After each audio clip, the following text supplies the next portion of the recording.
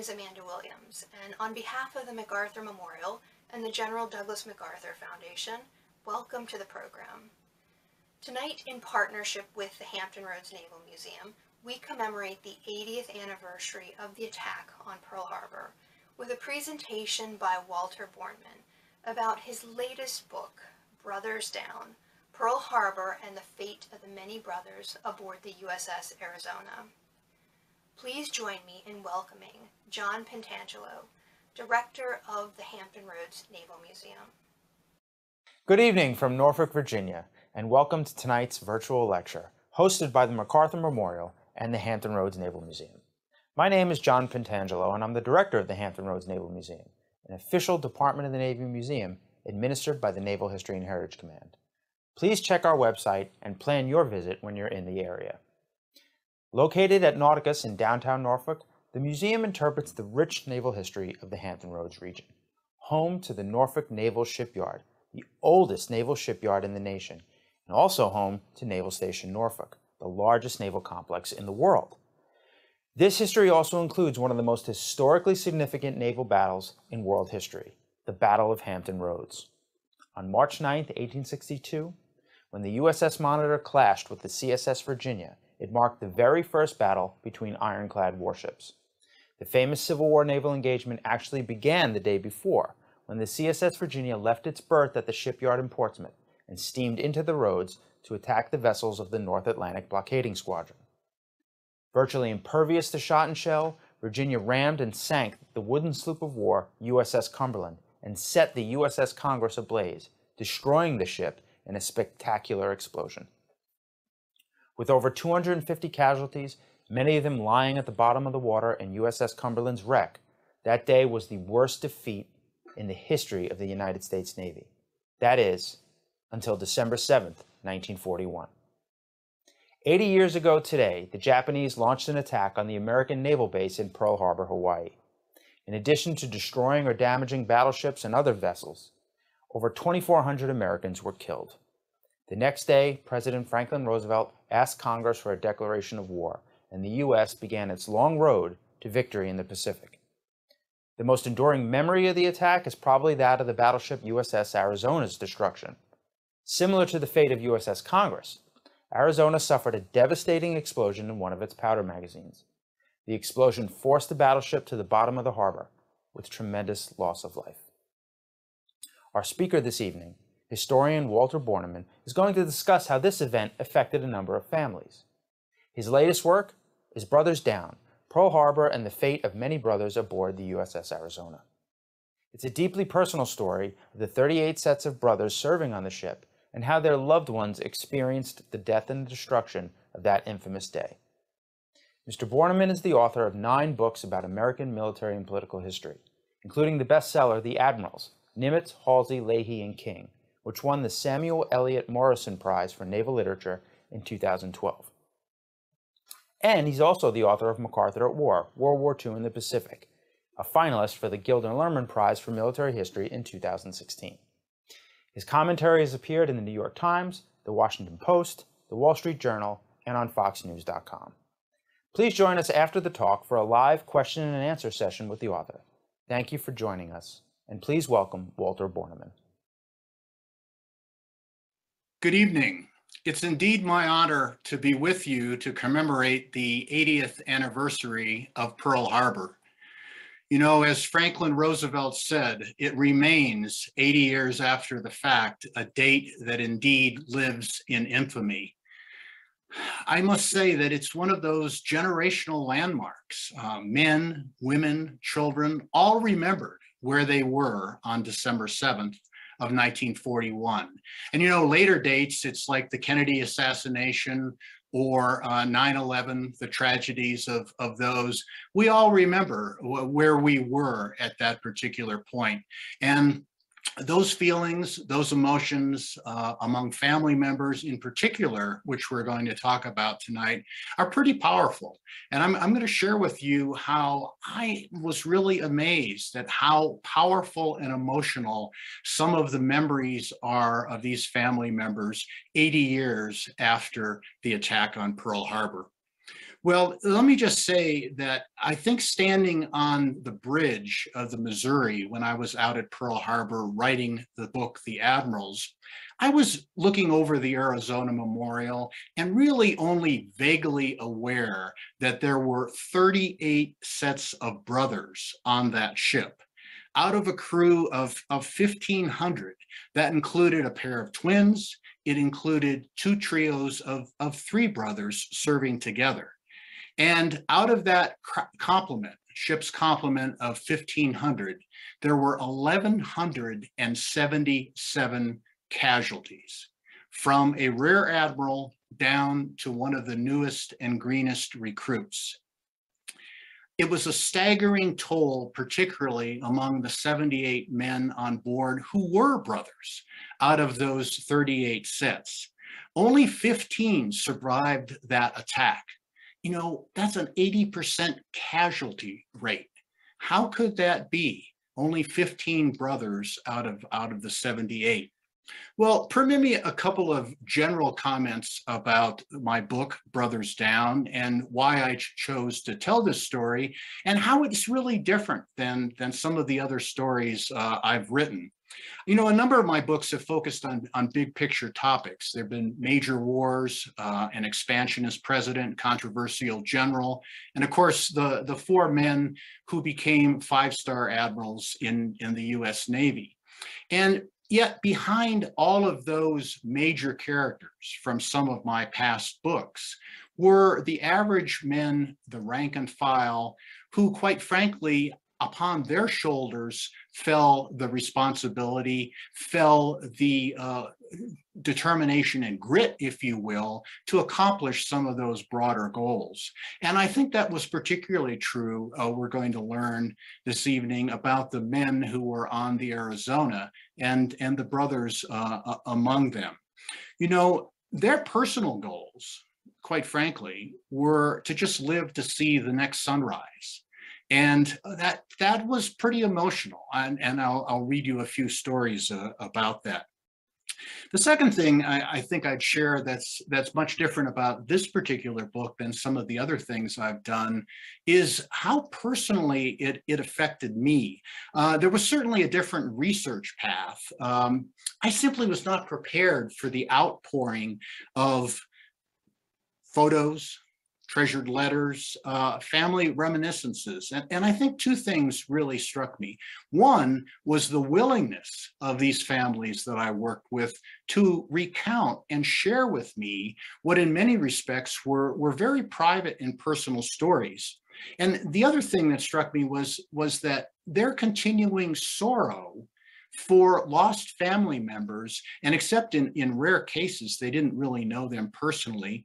They were remembering lost uncles or cousins. They were remembering stories that the siblings of those lost, in many cases, their grandparents had told. So it was an emotional experience in that regard, and I think it really put a personal light, if you will, on what happened at Pearl Harbor 80 years ago today. I have to say that some of the stories were like a granddaughter who would tell me, oh, what she remembered growing up was she was always told, don't play too loudly because it'll get on grandpa's nerves. You know, grandpa's nerves are a little frayed. Well, that grandpa was one of the sets of brothers who were on the Arizona. I guess permit me as well two maybe general comments before we look at some slides about the state of brothers serving together and also about the state of the country on December 7th, 1941. You know, in the pre-war Navy, there did not seem to be any particular problem with brothers serving together on a single ship. I think you have to remember this is the 1930s leading up to 1941. It's the Depression. People need jobs. So many of the people that we're going to meet and look at tonight really joined the Navy because they desperately needed a job. They needed to be able to send a paycheck or a portion of a paycheck, $36 a month starting out, back to their families. And in many cases, they were supporting younger siblings, brothers and sisters. Many of those brothers would also join the Navy. And in the pre-war Navy, 1930s, what better recruiting poster than a big brother coming home in uniform? Not only coming home in uniform, but also coming home and having a steady paycheck. That was a pretty powerful motivator. So some of the brothers who joined up, some of the people who joined the Navy, really were doing so in some respects out of patriotic pride. And there were a few in the group who were indeed rovers who signed up just to see the world. But a great many of them joined up because of those two things, a steady paycheck, and you weren't going to be laid off your job until the end of your enlistment. Generally speaking about brothers, many of us know about the story of the Sullivan brothers, the five of them who joined up. Two of them had actually been in the Navy before Pearl Harbor. The other three joined after Pearl Harbor, and they did so, a lesser known fact, they did so to avenge the death of one of their buddies, Bill Ball, who, by the way, was a great budding baseball player. That was his passion. They came out of Iowa, and Bill Ball was one of the brothers who was on the Arizona that morning of December 7th. And the Sullivan brothers, of course, joined up again, two of them and three new recruits, with the proviso that they wanted to serve together. They wanted to be on the same ship, and they ended up being on the cruiser Juno and very tragically being lost at Guadalcanal roughly a year after December 7th. Well, and one other comment about the general state of the country in 1941. I was surprised, despite what I've written in the Admirals and the MacArthur book, a lot about the run-up to December 7th. I was surprised at the level in the letters of these young men going to their mothers, fathers, sweethearts, back and forth, how they really expected something major to happen in the Pacific. Now, we know that in July of 1941, the United States, along with Great Britain and the Netherlands, imposed an oil embargo on Japan. Douglas MacArthur is recalled to active duty in the Philippines. There are things, of course, in the Atlantic going on in terms of skirmishes with German U-boats.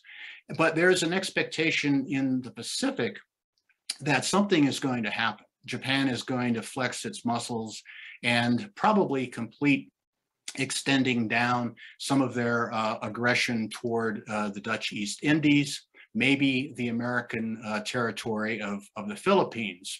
So I think that there is a definite undercurrent, if you will, in the fleet, which has been posted to Pearl Harbor. On December 7th of 1941, about half of the American Pacific Fleet is actually in port at that particular time.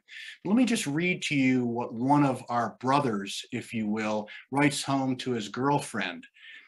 Bud Height says, "When I get my next leave," he's writing to Donna, "and we're back together, let's not waste a minute of it, because it may be the last time we get together."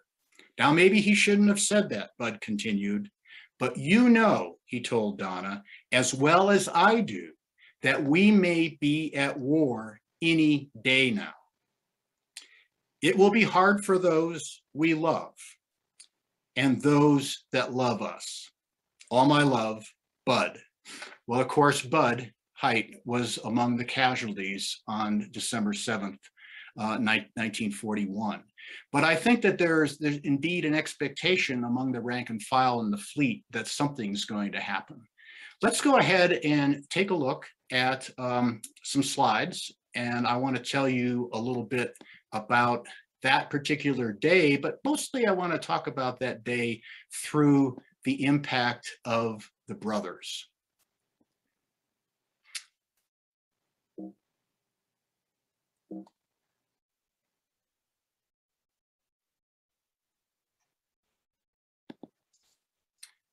This is the USS Arizona, underway in the 1930s off Diamond Head. The Arizona, built in 1915, 608 feet in length. It's got 4 turrets of 3 massive 14-inch guns. There's a young lady named Esther Ross, who's actually from Prescott, Arizona. She's 18 at the time, and she christens the Arizona. They don't give her a lot of time to speak, but she does go ahead and say a few words saying that she has christened the largest battleship in the world, which at that particular point it was, and it was named after, in Esther's words, the greatest state in the Union. That happens in 1915. There's an initial crew of 1,000, but by the time of Pearl Harbor, there are 1,500 men, give or take a little bit as they move on and off, who are assigned to the ship. Again, the staggering number is that out of those 1,500, there are 1,177 casualties. Now, in the morning of December 7th, 1941, there are 8 of these battleships in port. And we're going to talk about those in detail, but I want you to meet the Becker family. The Beckers are from Kansas, and this is the mid-1930s. Look at that back row: Wesley, Harvey, Walter, and Marvin. Now, Walter is the oldest, even though Harvey there's got a couple of inches on him, and he is going to become the family farmer. Bill, the family patriarch, has been a farmer in Kansas. Mother Frida trying to eke out a living, again, in these Depression-era days. And it's tough. Walter's going to end up with the family farm, doing the family farming. What's Harvey going to do? Well, he needs a job, so he joins the Navy, and in very short order, Wesley and Marvin, as they come of age, do the same thing. Now, take a look at Bob, seated in the lower right. By Pearl Harbor, he's too young to be in a position of joining up, but he will join up because of these two of that trio of Becker family brothers do not survive the attack. And Bob Becker, whose children I got to know very well through this project and who were with me at some presentations, I think the operative words from young Bob there is that he joined up when he became of age because, quote, it was just something he absolutely had to do. He had to avenge his brother's deaths. Well, let's move forward to the morning of December 7th. This photo was actually taken over Thanksgiving weekend of 1941. Harvey, these boys have grown up, as you can see. Harvey's now married. So he gets to stay ashore, particularly on weekends, as long as the Arizona is in port, with his wife. And frequently, Wesley and Marvin would be invited over. Wesley's kind of the one who's the artist in the family, okay? And Marvin's kind of quiet and shy. Another story that was told about Marvin is that he was kind of a food aficionado, or at least someone who liked food and was always willing to save it. There's family stories told that Wesley would take a hot dog, he'd eat half of it, and put the other half in his pocket so that he could savor that later. But this is Thanksgiving, just before that final week of December leading up to the early morning attack. And those are the 3 Becker brothers in Pearl Harbor. We'll meet the Murdoch family and take a look at Charles Wesley's feet there in terms of boots. Yes, they're in their dressed up Sunday go-to-meeting clothes, and they're sitting there for the family portrait. But this is the red dirt hills of Alabama. It's the 1930s. Again, the underlying story is one of poverty. And of these pictures, Thomas in the upper left there is the first to leave home and join the Navy. And shortly thereafter, Melvin and Charles Luther, who actually was always called Luther, are gonna follow him. Now keep an eye on Melvin, because this next photo is rather interesting. There he is, 1941, Long Beach. One of the last times that the Arizona had a port call at Long Beach. And Melvin's gone off and bought a 1940 Chevrolet Coupe. And there's a family story that what happened to that car after the attack on Pearl Harbor? The Arizona went out of Long Beach. The three Murdoch brothers were on board, and Melvin put the car in storage in Long Beach. But at least according to family stories, no one ever saw it again, at least none of the family members. Now, Thomas, at that particular point, just like the elder Becker brother, was also married and had a wife at Pearl Harbor. So Luther was supposed to eat dinner with Thomas on Saturday night, December 6th, which he did. And he wanted to join. Melvin had been invited, but Melvin said, no, I've got stuff to do and I'm packing, etc.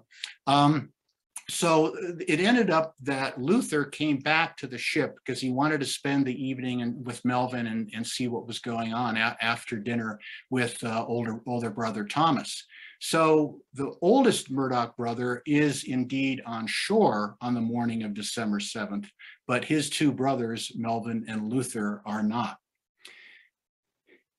Let's take a look then what happens when the bombs start to fall on the morning of December 7th, 1941.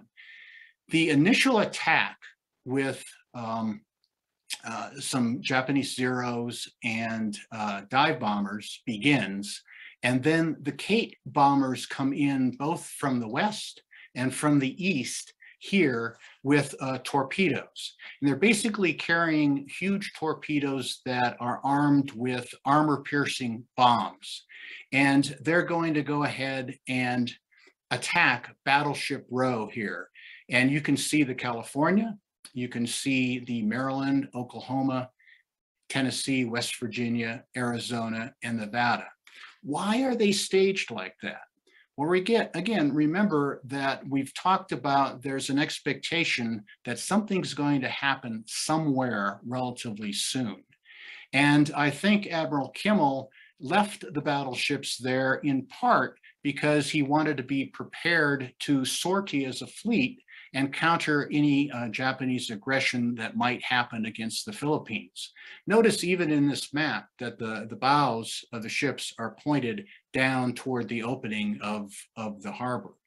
Well, the torpedoes are unleashed against the ships, and you can see in this photograph one of the earliest explosions of the torpedoes that come in from the right here and strike the West Virginia and the Oklahoma that are lying outboard, if you will, from Ford Island. This is Ford Island, the next two battleships in line, West Virginia and Tennessee. And the Arizona's here. We'll talk about the ship that's moored next to Arizona in a second, Nevada in the background. So the next photo will actually spin this around and show the view of torpedoes coming in and beginning to strike the ships that are outbound. Notice that the torpedo part of the attack, it really can't reach the inboard battleships, Tennessee, Maryland, and here's the Arizona sitting here. Look at the oil slick that already is coming out of California. Oil slicks that are already coming out of West Virginia and Oklahoma as those torpedoes have struck. So the attack continues. Let's talk about the Shive brothers. You know, the Shive brothers and their best buddy, Weston, and he actually spelled his name W-E-S-S, Weston Balfour, had grown up in Laguna Beach together. The Shives' dad had died in the 1930s early. Their mom remarried, again, really, I think, out of economic necessity. The new stepfather butted heads with these two rambunctious teenage boys. Gordon escaped first, and notice that he joined the Marines. There was a Marine detachment of roughly about 90 men assigned to the battleship Arizona. That's what happened in terms of capital ships throughout the fleet. during those days. Marines did a number of things, from running errands for the admirals, providing security for the ship, and of course, when combat came, certainly manning their battle stations to defend the ship. So in this picture, Gordon escapes first. He joins the Marines. I think he took out some of his frustrations by becoming part of the Marine rowing team, the whaleboat rowing team aboard the Arizona. Up here, Malcolm, he was kind of shy. I don't mean to tell stories about his report card in high school, but let's just say his best class and the one he managed to get the highest grade in, which was only a D+, was auto shop. So Malcolm really needed to do something different, and he found it in the Navy. He became a radio man, very engaged, and it was just wonderful for the two Shive brothers to be serving together on the Arizona. This is Ed Brom. He's a member of the Marine Detachment along with Gordon. And then down here is indeed Wes Balfour, their buddy from Laguna. So I want to read you, and again, in terms of stories and letters, in this digital age, I think there are probably some folks watching this that don't remember what it was like, as I do, to write letters back and forth to girlfriends and have there be some miscommunication along the way. And that's exactly what happened between Gordon and his girlfriend, Marge, who by no little coincidence happened to be Wes's sister. So Gordon writes to Marge in November of 1941. "What's the matter?" Gordon had asked Marge at the start of a letter written on November 2nd, 1941. Then he got to the heart of the matter. "I have heard," maybe from Wes, "I have heard that you and Harry had ideas of getting hitched. Well, if you do, I hope you will be happy." Now, those magnanimous words aside, Gordon crossed out a couple of words and then added, "No, that isn't cursing, it's just a misprint."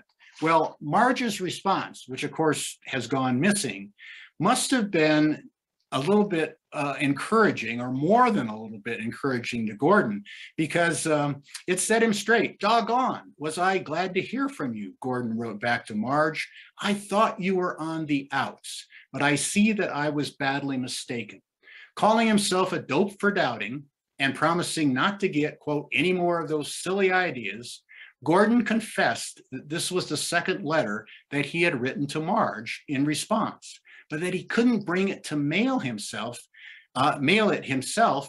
He wanted to deliver it to Marge in person. "So we'll keep it," he wrote, "till I see you again, if nothing doesn't happen. But if something should happen, you will get it in the mail. It will be dated November 20th, 1941. Well, of course, the letter never arrived. I must tell you, with Gordon dead, Marge later indeed married Harry. Now, this photograph is on the back side of this postcard. Look at the postmark, USS Arizona, November 12th. "Dear Mom," this is from Gordon to his mom in Laguna Beach. "Look who is all here. How's that for a reunion? Wes," spelled with that second S, "has left for," squiggly line, "so I don't know when I will be able to see him again. Letter following."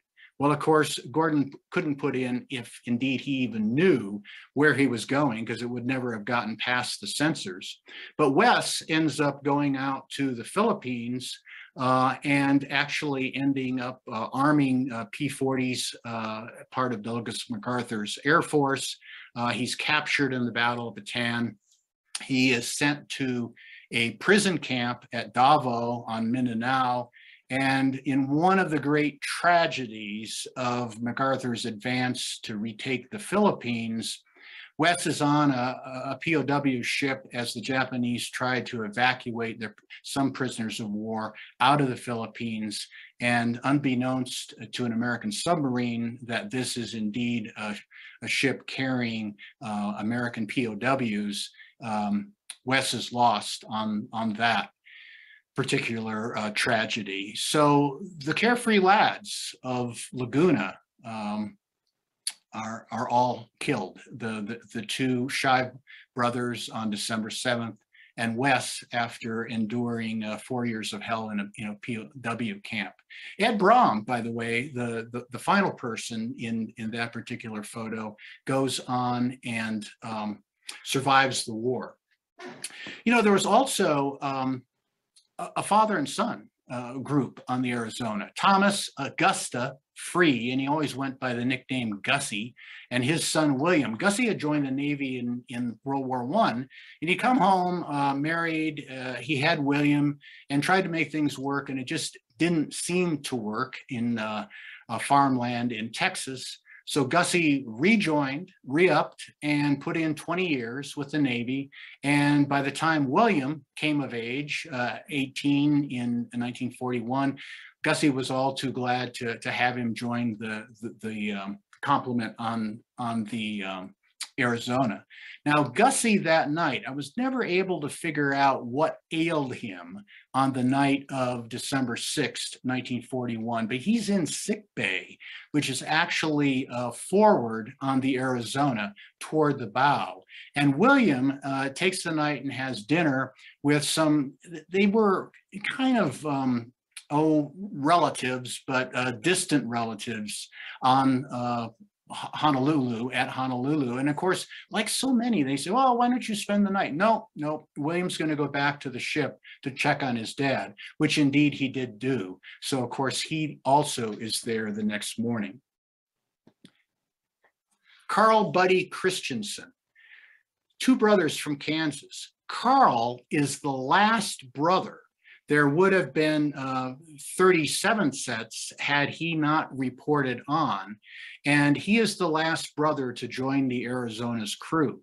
That happens toward the end of October of 1941. It's kind of interesting.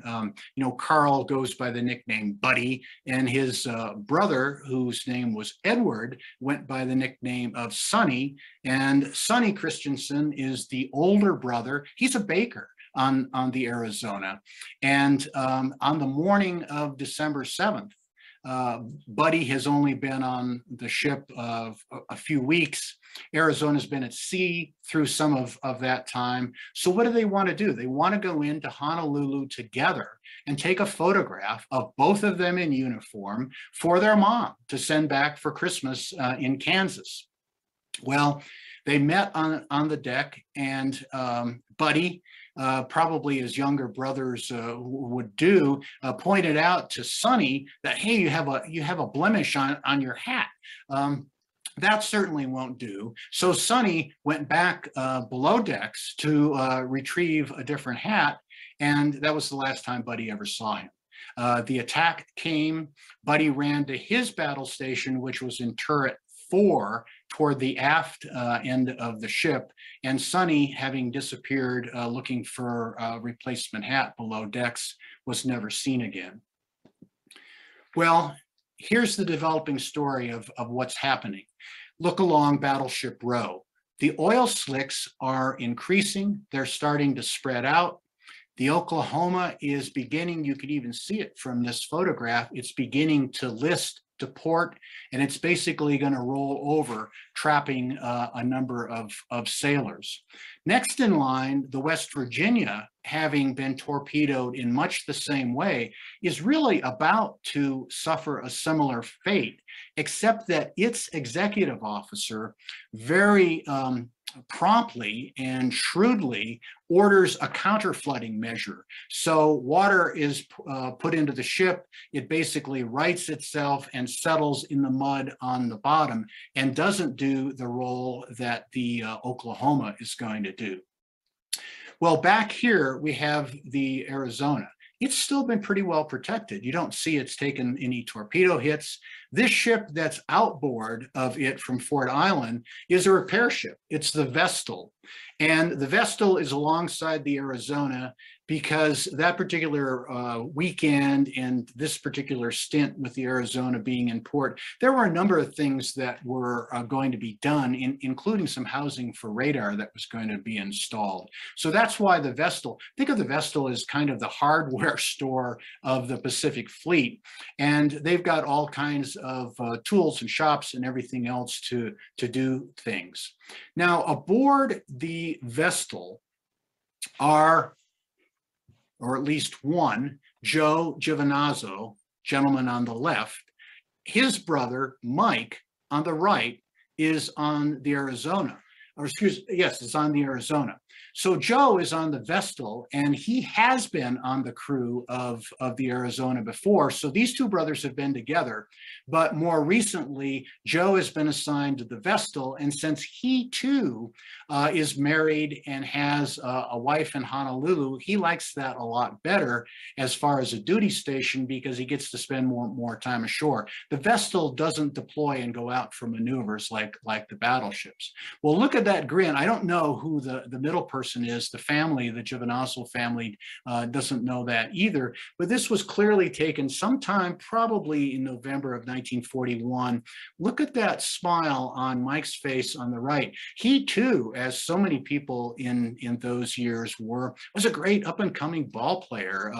He loved to play ball. They were from Silvis, Illinois, and had grown up there on the baseball diamonds. He is about ready to be done with his stint in the Navy.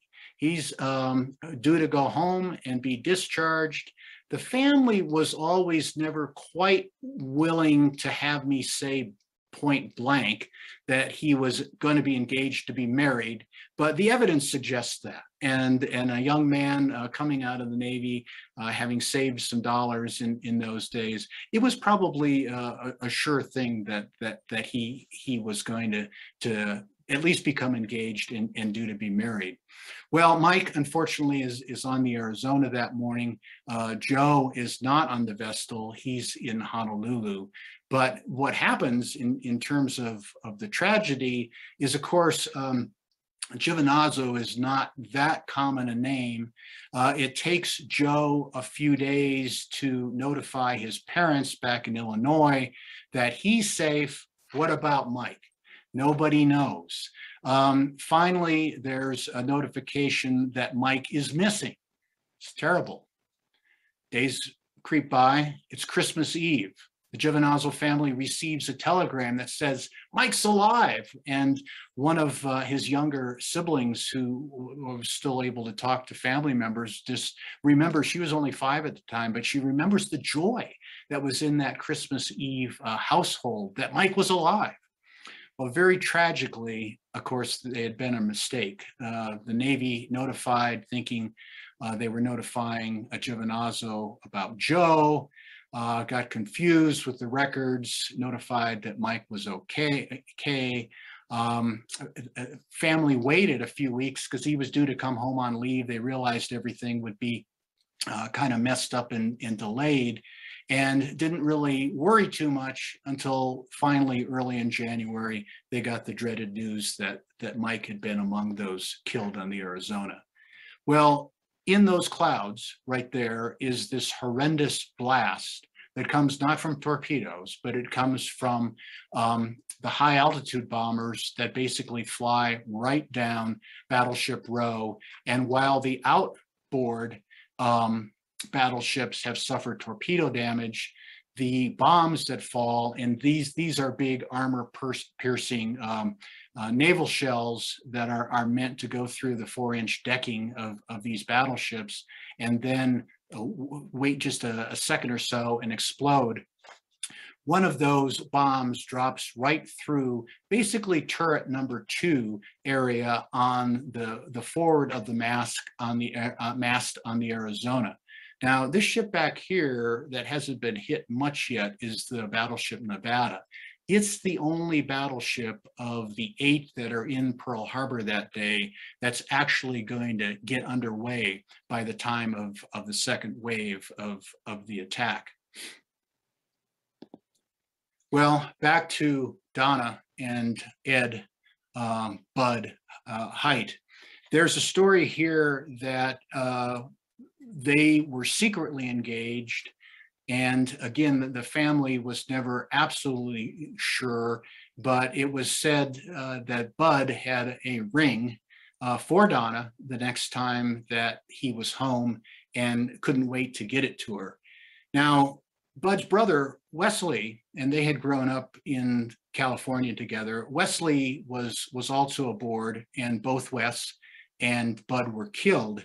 And Wesley had recently assured their mother in a letter, again written early November of 1941, I am safer on this battle boat than I would be driving back and forth to work.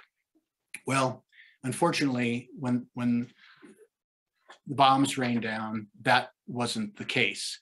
This is the result of the bomb striking the forward part of the Arizona. It basically lifted the ship up into the air, and when it came back down, the decks pancaked together and trapped hundreds, indeed, you know the figure we've just mentioned, a total of 1,177 men.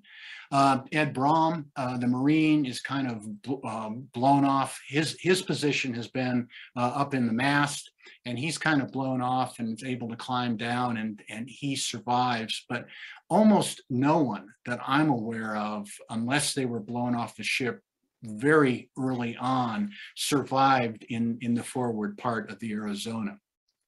These are the fire hoses over here on the Tennessee, which basically are just trying to keep all of this inferno away from the Arizona. So the second wave of Japanese attackers come in. The Nevada is trying to get out of port and to the open ocean. They don't make it. It ends up beaching across from Hospital Point because many of the bombers, at least of the second wave, end up queuing on the Nevada. And there's expectation that there's going to be a third attack. And as the boats here look for survivors, this is the flag on the left flying from the stern of the West Virginia. And you can see that West Virginia, rather than rolling over, has just basically settled, not much freeboard there, settled into the mud, but at least it's settled upright. And I think there's an expectation and a worry for much of that particular day throughout that Sunday that there's going to be another attack. As horrific as this is, and as long as this will be ingrained in the American psyche, the man who Franklin Roosevelt and Ernest J. King tapped to really go out to Pearl Harbor and turn this around is Chester W. Nimitz. He flies into Pearl Harbor on the morning of Christmas Day, 1941. His Coronado big 4-engine amphib plane is met with fighters to be escorted in because, you know, everyone is still very jittery at this particular point. And Nimitz recognizes three things that become important to this particular day. One, he realizes that the aircraft carriers that we've really not talked about have not been in port. And they've not been in port because Bill Halsey in the Enterprise is delivering Marine planes to reinforce Wake. The Lexington has been dispatched with a similar mission to Midway.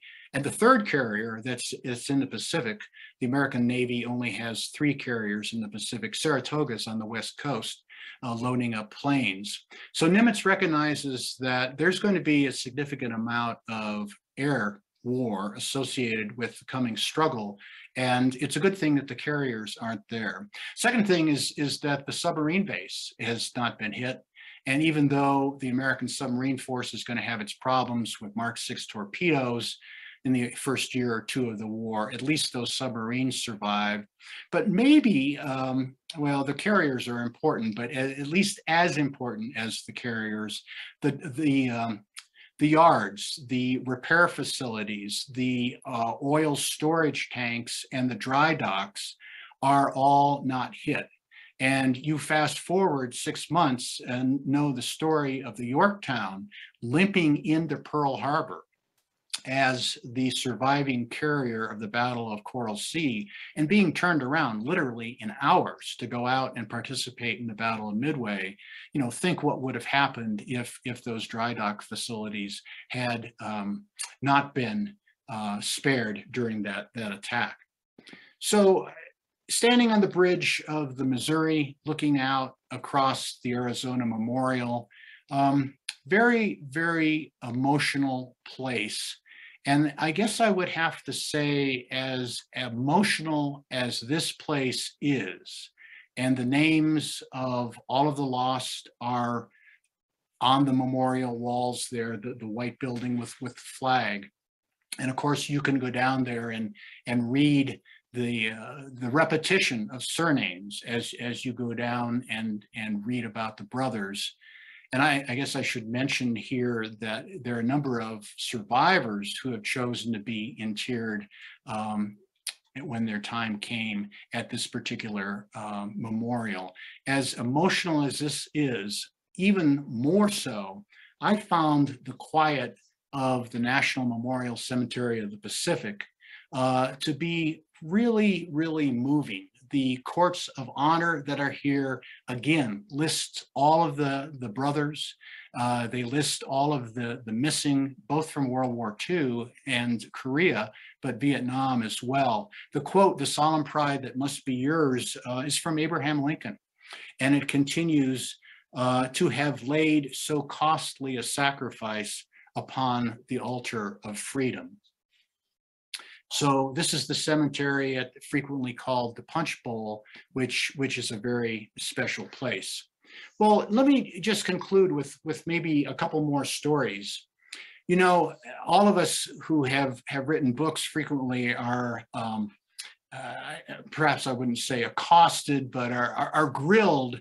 Well, how could you leave this out, or how come you didn't know this? And sometimes it's kind of an interesting story of how that happens. In my little town in Colorado, within a few months after Brothers Down book came out, a woman came up to me and said, "Well, one of my distant relatives, the Camps, were on the Arizona at Pearl Harbor, but you didn't mention the Camps as one of the brothers." So I'm like, Camps? How did I miss that? They would have been the 39th pair of brothers. So I began to do some research, and I had used the muster record from November 30 of 1941. And actually what happened, there were big quarterly muster records, and they were updated monthly. And of course, if I hadn't used it of that late date, Buddy Christensen wouldn't be on the list, because he showed up relatively late in the process.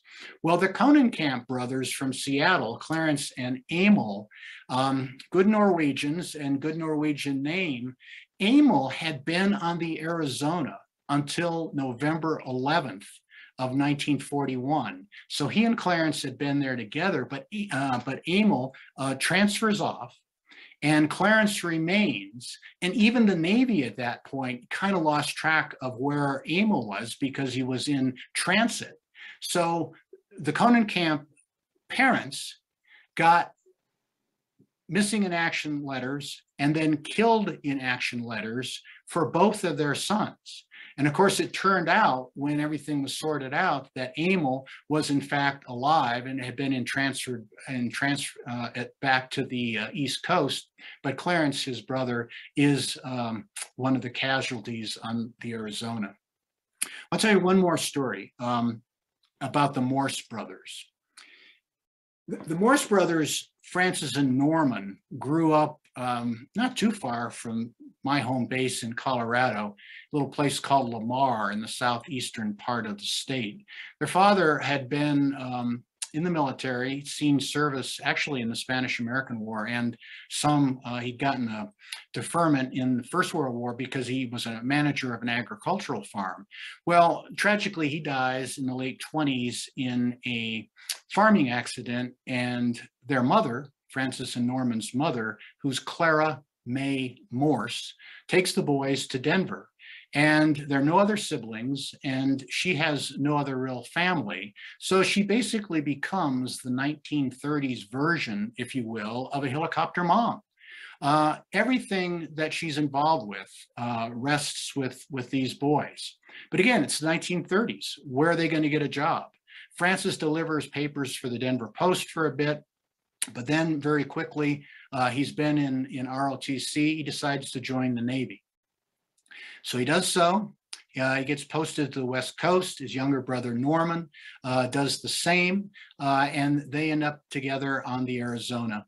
When the Arizona comes into port at Long Beach for its last stateside port of call, of course, Clara May goes out to Long Beach and has a great reunion with her two sons. This is June of 1941. It's going to be the last time that she sees them.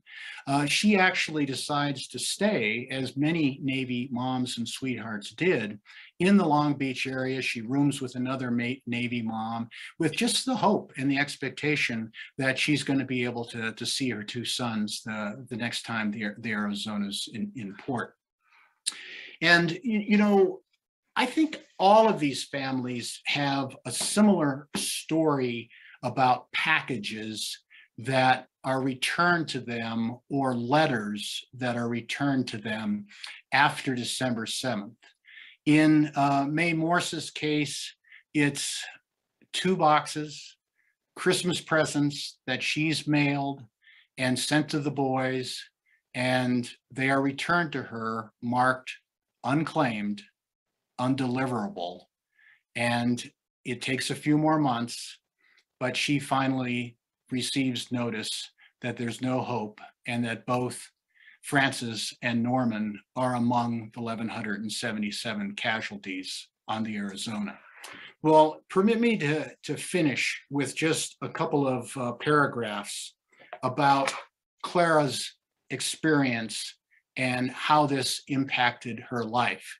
And it really brings me back to what I mentioned in the very beginning in terms of how emotional it was for me to realize that so many of these families are still grieving today for lost relatives that they did not know personally. Clara Mae Morse went on to work in a number of Denver hospitals and do extensive volunteer work. In the end, she was drawn back to the West Coast, where she had last seen Francis and Norman. She died in San Diego on November 6th, 1981, a month shy of 40 years after she had lost them. Her body was taken back to Lamar, Colorado, to lie beside her husband. Between them, there is another marker over an empty plot. In an oval at its top, there is a raised silhouette of a ship and the words Battleship Arizona, USN, Pearl Harbor, 1941. Beneath this oval are the names of Francis Jerome Morse and Norman Roy Morse, their birth dates, their final rates, and the date of their deaths, December 7th, 1941. Thank God for the volunteer work and all the work Mae wrote on the 13th anniversary of Pearl Harbor. It is a wonderful thing for me to be able to do Red Cross work after Pearl Harbor, my Pearl Harbor. Others will have their Pearl Harbors. I feel for them very much because I know, God, how I do know. Well, all aboard the Arizona were figurative brothers in arms, but 87 of them were blood brothers as well. And on this 80th anniversary of the attack on Pearl Harbor, we honor those men on the Arizona, to be sure, but we also honor all the men and women who have ever worn the uniform of our country and thank them very much from a grateful nation.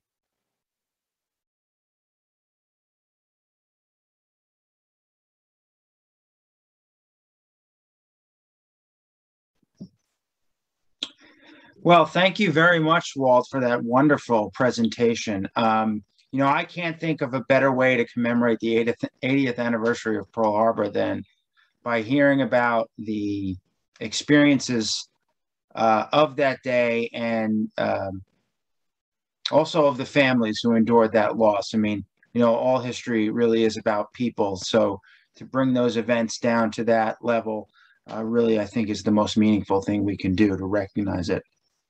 I would like to thank Amanda Williams and the staff of the MacArthur Memorial for helping to put this together, as well as Laura Orr and the staff of the Hampton Roads Naval Museum. And to all of you, thank you to everyone who has joined us today. And I do believe we have some questions, and I'm going to start by asking Mr. Borneman some of those. And if you have any more while we're asking, please do type them in the question and answer field, and we'll see if we can get to them. So, Walt, one of our audience members says 39 sets of brothers on one ship seems really high. Was this normal on all ships at the time? And how does it compare to brothers or siblings serving on, say, a carrier today? Well, I think it actually, John, was fairly normal in those times. There were, believe it or not, I think the number is 7 of Patton brothers who were on the Nevada. And out of a crew of that many, roughly 1,500 on capital ships like that, it wasn't that unusual. Now, many people think that the Navy, after the Sullivan Brothers disaster, went ahead and forbid brothers serving together. They never absolutely did that, but they certainly discouraged it. And they never went in and absolutely said you can't serve together. So after the war, that practice, not nearly as it was then, but that practice continued. Great. One audience member actually asks, are any of the men, I assume the brothers, still alive today? None of the brothers are still alive. There are 2 men from the Arizona's crew, a man named Lou Conter and a man named Ken Potts, who were on the ship that day that are still alive, who recently have just turned 100. Thank you. Another audience member asks, how many sets of brothers survived and did any sets survive?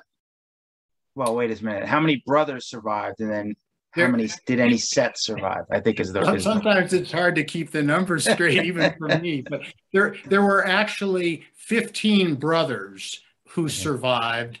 The only set of brothers that survived intact were the Warrener brothers, but that's because one, Russ, was on the ship. He was very badly injured. In fact, he's the man whose granddaughter told me being told to be careful because of Grandpa's nerves. His brother Ken also survived, but only because he was on detached duty at that point and was not on the Arizona, but was actually on the West Coast undergoing some additional training. One guest asks, how was researching this book different from your approach to working on other books that you've written? This was a different book, as I mentioned, in terms of dealing with family members. One might expect that I traveled around the country a lot, but and this was even before COVID and the pandemic. But what I found is that so many of these families, their descendants, the cousins, and in some cases, grandkids, were pretty well spread out. And one of the most enjoyable things that I was able to do in terms of research was get them together via either Skype or Zoom or telephone conferences and be able to talk to extended family members who are all over the country. And, quite frankly, some of these folks, particularly at the level of the cousins, hadn't been in touch with one another for years. So it was interesting not only for me to see those family ties being reconnected, but also it kind of brought up Well, I remember when Aunt Margaret said this, or do you remember being told as a kid that? So it was interesting for me to be able to flesh out a little bit more information, and I think it was interesting for the families to rekindle family ties. So I actually have a follow-up question. Were there any revelations to that the families didn't know that you discovered? Oh, that is an interesting question, and I'm drawing a specific blank, but I can tell you that a number of families, including the descendants of the Murdochs, whose photo that we saw, were interested in hearing some of the stories, like that the fact that what happened with Melvin's car, that they had never heard that story. It came from others in the family. So those kind of things definitely occurred. Another question that a guest has was, did the Navy formally recognize that there were these brothers during the war, or was this something that came out years later? Oh, if I understand the question, no, the Navy definitely recognized it, and in fact, encouraged brothers serving together. I mentioned the point about brother coming home being a great recruiting poster, coming home in uniform and having a job, steady paycheck. I think the Navy went out of its way in the pre-war era to assign brothers, younger brothers, to ships with their older brothers. It didn't always happen, especially as brothers got up in the rates and got a little bit more responsibility and specialty, but certainly battleships and other capital ships were always looking for able-bodied seaman recruits, and it was usually pretty easy for the Navy to place them with an older brother. By the way, I would just say that, of course, this is before the draft, but the fact that the Navy is still relatively small, it's only about 110,000. So just because you wanted to be in the Navy didn't necessarily mean that you were going to get in. There were only roughly, depending on the year, 10, 15, 20% who tried to enlist who were actually accepted. This is all, of course, pre-1941. So shifting away from the family aspect, one guest asked, I kind of lost the question. Oh, do you believe the U.S. Navy was negligent regarding the placement of battleships near Ford Island in December 1941, especially in light of the 1940 Battle of Toronto? Well, that's a question that comes up quite a bit, of course. And I guess we could certainly say with hindsight that there might have been some negligence. But I would say two things. One, I mentioned that only half the Pacific Fleet was there. And I think Admiral Kimmel was really trying to marshal his battleships, if you will, because he was expecting at some point to probably receive orders to sail west, probably to the relief of the Philippines, possibly to the relief of Wake or Midway. And he wanted to keep his battleships intact. The carriers, of course, this sort of begs the question, the second point, why weren't battleships deployed with the carriers that were sent out to Wake and Midway? Well, the carriers were actually not twice as fast, but almost faster than the battleships, which kind of points out the emerging technology of aircraft carriers and air power. So I think the bottom line is that while in retrospect we could say perhaps they shouldn't have been anchored close together like that, Kimmel thought he was doing the right thing. And under the Plan Orange war documents that were in place at that point, his role would have been to sail west and relieve the Philippines or wherever else the Japanese happened to attack. Thank you. I think we have one more question, and it's an interesting one from Gary Shive, who is a relative of Gordon, who is, of course, featured in your book. And he acknowledges that Gordon had mentioned in one of his letters that Movie Tone News was on the ship filming in the Hawaiian Islands. and he has been searching for this film and is wondering if you are aware that any of this footage on the Arizona still exists. Oh, Gary, it's good to have you join us. And maybe by asking that question of the broader group, we might get some leads, but I have not discovered anything else since you and I discussed that. And I guess the other thing I'd say, Gary, is that thank you to you and your family. And again, honored that you would join me tonight in this. It was, your family story is one of the most gripping, especially with West Balfour there. And, I simply appreciate your support and friendship in moving this project forward.